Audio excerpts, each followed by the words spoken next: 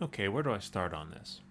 User Lindy Freyland mentioned that when I polish red lines, I'm destroying the faceted surface that the original cars possessed, and while the end result looks good, it's not necessarily back to its original state because polishing to a mirror shine reflects light in only one direction.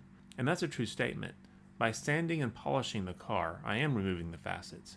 And the reason is most of the cars I'm dealing with, the surfaces are pretty much gone anyway, from kids playing with the cars or from missed storage. Usually the surface is completely shot. This leaves us with a question. Could we remove the oxidation and polish the car without taking sandpaper to it? Or another way to ask this question is, can we polish a faceted surface without doing damage to the facets on that surface? The answer, of course, is yes. And it actually turns out to be very easy. So easy that I wish I was doing it years ago. So let's get started. Okay, so the first thing you're going to need to grab is some phosphoric acid, 75%. You can purchase this on eBay. You're going to need a mason jar that can handle a little bit of heat because it does get a little bit warm. A piece of stainless steel like this. This is just bar stock. But you can also get a stainless steel knife from a dollar store. It'll work fine. You'll need a clamp to clamp the stainless steel into your jar. You're going to need a cheap battery charger. This one I think I got at Tractor Supply for 20 bucks. What you'll need to do is take your negative lead, and that's the black one here, clamp it onto the stainless steel bar. The red one will be used to clamp onto the car, and all we need to do now is pour in our phosphoric acid and plug in our battery charger. Okay, let's see what this can do. I've got a US penny here. It's fairly tarnished and corroded. We'll submerge it using the positive lead for just a few seconds, and there you go. You can see that it's nice and shiny. Now I'm going to use another mason jar off to the side with some water to wash the phosphoric acid off. So I'll pull it off the clamp, and you can see here that it's now nice and shiny. Okay, so here's the wagon body from earlier in the video. I just took the car body off its base and removed the paint as usual. You can see here it's got a kind of tarnished surface. Nothing's been done to this surface. No steel wool, no sanding. This is how it looks with the paint taken freshly off. So I'll submerge it in and we'll swirl it around. You do want to move the car as much as possible. This is to keep any air bubbles from forming on its surface. It does go in a little bit longer than the coin. Then you plunge it into your fresh water to remove any phosphoric acid. You want to get that off as quickly as possible because it will mess with your car. And this is how it looks when it first comes out. You'll notice that it doesn't immediately take on a shine like the coins do. And this is because the electrolysis process we're using deposits a residue on top of our shiny surface, hindering our view of it. So we need to remove that residue before we can see the shiny surface. So let's do that now. So the easiest way to remove the residue without harming the surface is to use a mild abrasive.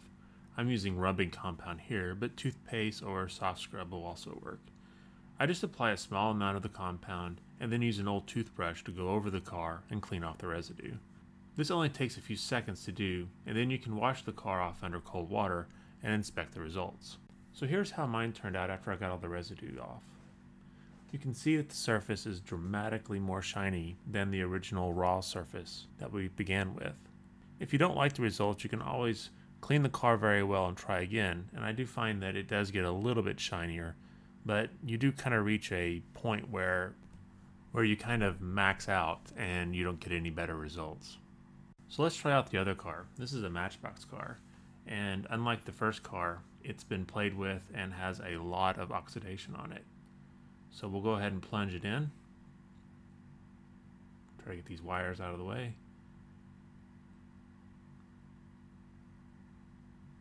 This one has a lot of oxidation, so I'm going to leave it in a little bit longer as it takes the oxidation off and then polishes the car. So we'll plunge it in the water.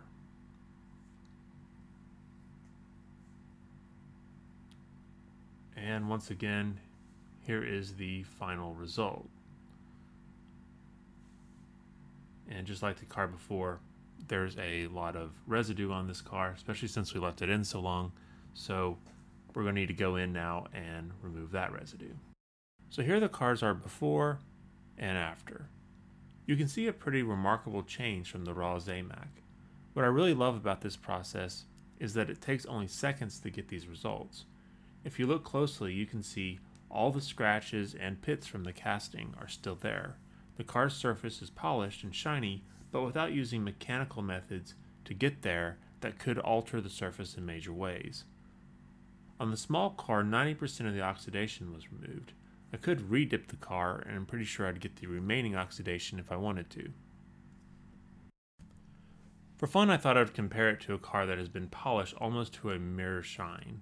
So all it's left to do now is to give it a shot on a Redline car and then paint it and see how the end result looks. And I wish I had time to do that in this video, but unfortunately you'll need to wait a few days for that video. I want to take a quick moment to point out some safety remarks. This is using an acid, so rubber gloves or latex gloves are needed. However, phosphoric acid is not like other strong acids. It doesn't instantly burn you if you get any on you, but it gets uncomfortable fast, so have some water to rinse off any if you do get anything on you. Second, I wore safety glasses anytime I was messing with the acid. Don't be stupid and lose your sight. Protect your eyes. And last, you'll notice that I used the big clamp from the battery charger to dip the cars. I originally used some small wire jumpers. The amps from this battery charger are too much for these jumpers, and they began heating up instantly. So don't use small wires. Also, if you leave things in for too long, the solution will heat up. While I doubt you'd be able to get the solution to boil, there is a chance that you could break the glass container, causing an acid spill, or burn yourself. So stay aware of the temp. And finally, we're using electricity. This charger can push 6 amps no problem, more than enough to kill you in the right situation.